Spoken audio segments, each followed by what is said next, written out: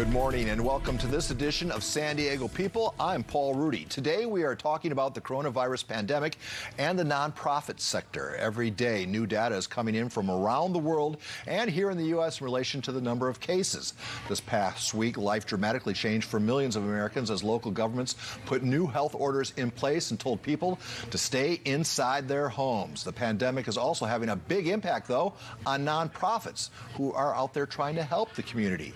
One nonprofit called Options for All works with people with intellectual and developmental disabilities. Ken Barnes, the president and CEO of Options for All, joins us this Sunday morning to talk about his organization and how it's being impacted by the coronavirus.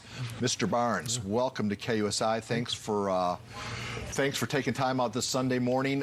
I bet we've just chatted briefly. I'm betting, like every nonprofit from coast to coast, a lot of your events have been canceled. Sure. Our largest event of the year, called the Tastes of Our Community, was scheduled for May 14th. Of course, we postponed that, but we're still making it work and rolling through. We have staff all across the state: San Jose, Santa Cruz, San Bernardino, and here in our headquarters in San Diego. But these are not social events. These are fundraising events. They are the lifeblood of keeping what you do, something vital you do in the community, going. They are loss of revenue.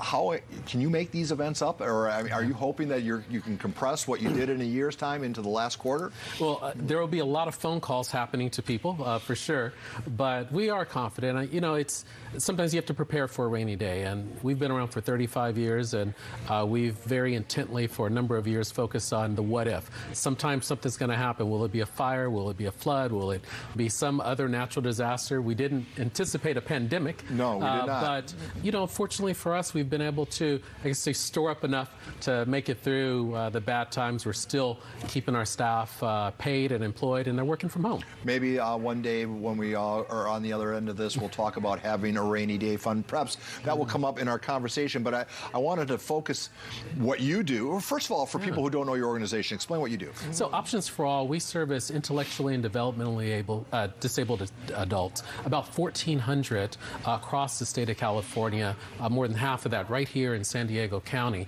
around our headquarters. We do mostly what's called community engagement programs, and so our staff picks up people, gets them out of who are stuck in their bedrooms, stuck in their home watching TV, and we engage them in the community and teach them social interactions with other persons, show other persons that just because someone has an intellectual disability, they're not odd or should be the pariah. All right, so community engagement sounds like a lot of things that we can't do right now. Yeah, so social distancing and community engagement seem to be at the opposite ends of the teeter-totter. So how do you keep doing that? So 1 month ago, after that very first case of COVID-19 was diagnosed in Washington, our staff went to work coming up with the what-ifs. And so just this past week, a couple of days ago, we launched doing community engagement at a distance, via FaceTime, via phone. What we don't want are people to become socially isolated and then have that anxiety build. And for many of our program participants, our staff are their only connection with the outside world, or the only person that they really know.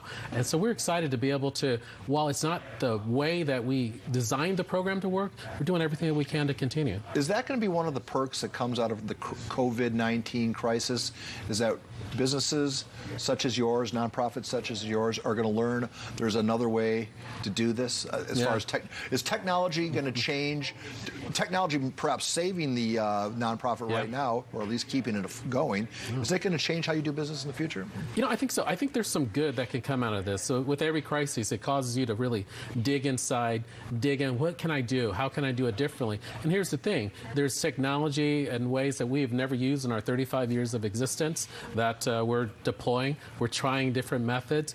Some work and some haven't. And we're going to keep making those adjustments. I've been here for 6 weeks, and I laughed. I did not anticipate the first 6 weeks on the job being this, but it's been a great drill to see people just rise to the occasion and just come up with like great inventive ideas. Often in these troubled waters that we find ourselves in, you see the best of humanity and you see the worst of humanity.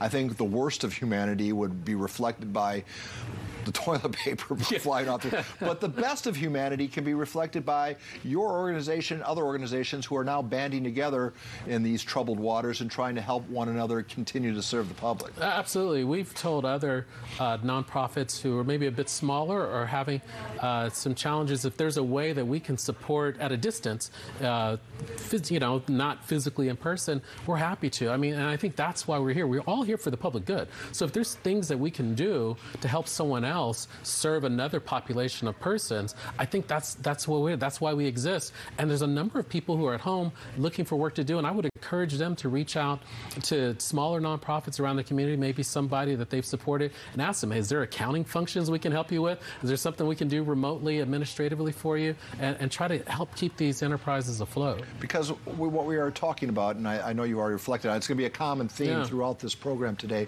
is that you have an isolated portion of the population who now are going to find themselves even more isolated, and that can be beyond detrimental. Yeah. So do you feel like, I guess, do you feel the stress of that? I feel it for my staff. One of the things we encourage them all to take advantage of the Employee Assistance Program. It's one of those things that sometimes people forget and they put in the back of their head, and what we've really been driving to them is, hey, take advantage of the mental health services. It's okay. It's okay if you feel anxious, but talk to someone. There's help to be available. I would encourage others, like, there's no shame in seeking mental health advice. This is a time when we want to lean on those professionals. They're available by phone, and that's what we've really tried to encourage our staff to do. That exercise at home, still try to work out. Don't just let yourself get caught up in watching and reading about everything negative that's happening. Let's expand on that, because I almost think watching news can be detrimental to your mental health. Well, I wasn't going to say that since I'm here. Well, and I don't take offense, because I feel like, because one, you want to be as informed as possible, and I get that.